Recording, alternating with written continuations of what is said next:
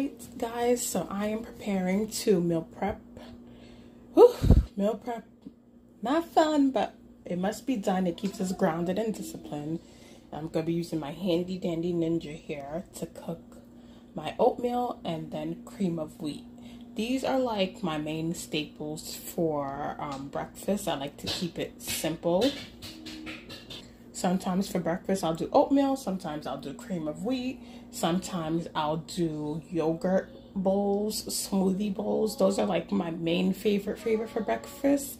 But I'm just coming here to let you guys know, keep breakfast simple. If you eat a bowl of cereal and you throw some fruits in there, that's fine. I think for the year 2024, we kind of need to lean out of trying to be so fancy with making food, because I think for me, like, I'm always trying to like go crazy, try new recipes, which is good because you want variety. But overall, just keep things simple. You can boil eggs and have eggs with some rice crackers. Like, you can keep food simple. So in 2024, when it comes to nutrition, keep it simple. Don't go crazy. Keep it simple. Go crazy on the weekends, make some different meals, but during the week, don't stress yourself out because you have so much to do, so many tasks. You might be a mom, you might have a very demanding, busy job. So keep it simple so that way you are able to meet your health goals. And that's all. Because I am meal prepping, I'm meal prepping for myself, my husband, my son. All of us are eating all together. I'm gonna go with the eight servings of oatmeal, which is 4 cups of old-fashioned oats, 6 cups of water, and then the optional salt. I usually don't put the salt. And then with oatmeal, generally I like my oatmeal to be creamy with milk, and make it with milk as the base. But when I have to make big servings, I just go for water and then I add in milk to make it more creamier. Like, that's what I do for my oatmeal. And for the old-fashioned oats, to be honest guys, I'm not a big fan of oatmeal, but I like oatmeal, I guess because I don't like the oats all the time being so thick. So I'm gonna blend it down in my Ninja, the 4 cups, and then I'm gonna cook it in the 6 cups of water, and it's that simple. And then you can add in a little bit of sweetener of your choice, whether it's agave, honey, just a little bit of sugar, and then you can add in whatever milk your preferences. If you do dairy, you can add in dairy milk. If not, add in non-dairy. I opt for non-dairy because I don't really drink dairy milk that much, but my son does, but it's fine, he'll still eat these. But yeah, I do non-dairy milk. So let's get started. I'm gonna blend the oats. All right, this is 3 cups of oats, and this is my last cup, 4 cups of oats going in.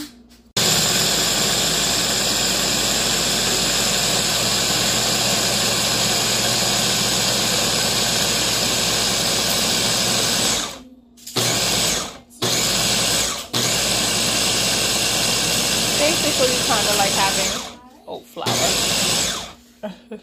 Alright, so I'm gonna take my 1 cup measurement and I'm gonna do 6 cups of water into the Ninja. I'm gonna rinse this off, and I'm gonna pour 6 cups of water into my Ninja, and then I'm gonna show you like what I add into the water to give like the oatmeal flavor.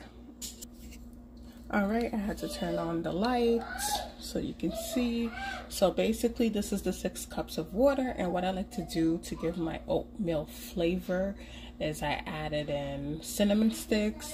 I put 1 tablespoon of vanilla extract because I can't do a teaspoon of vanilla extract because I need some flavor, and I see a lot of recipes call for like 1 teaspoon, and I'm like, does that really give you that much flavor? And I'm like, nah. So I usually put a little bit more vanilla extract. That's pure vanilla extract, by the way. And then I put a little bit of nutmeg, and I put a little bit of Ceylon cinnamon powder just for more flavor. And then what I'm gonna do here is I'm probably gonna add in like 1 or 2 tablespoons of sugar, and that's it on the sugar. You can see I added in the sugar, and then I'm going in to put my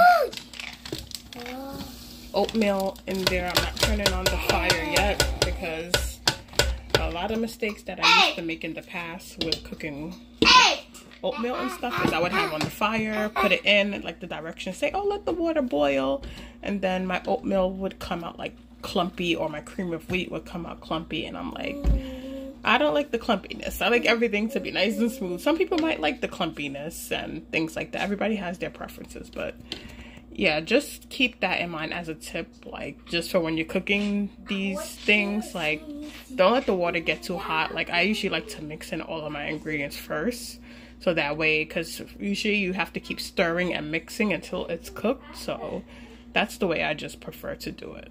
So I'm gonna turn on my Ninja and we're gonna cook this oatmeal. So as you can see, the oatmeal is starting to cook. I have the Ninja on medium, so it took a while to heat up. So all I'm doing is I am mixing with my little spatula from Amazon. These are the silicone, which are much better because they don't scratch your pots and stuff. Because as you can see, this pot has a lot of like little scratches on it, and those come from like the metal cooking utensils. So yeah, the oatmeal is cooking and it's almost done, guys. And that's it. We're gonna be done like pretty much with the oatmeal. What I'm gonna do for this last step, because you know it's already looking creamy, but I'm gonna add in 1 cup of milk because I still want that milk creaminess as well. And that's how you just keep breakfast simple. And this is enough for, this serving is enough for 8 servings. So you can have it twice out of the week or 3 times out of the week, depending on how much oatmeal you're doing for your serving. If you're doing like half a cup of oatmeal with your fruits and everything you're putting in it. Some people do 1 full cup as they're serving. So your serving size is dependent on what you like. If your serving size is bigger, then it might run out quicker. So yeah, that's the oatmeal you see. And as it's doing this, excuse me, I'm gonna add in my milk and the oatmeal's gonna be done. 1 cup, and that's it.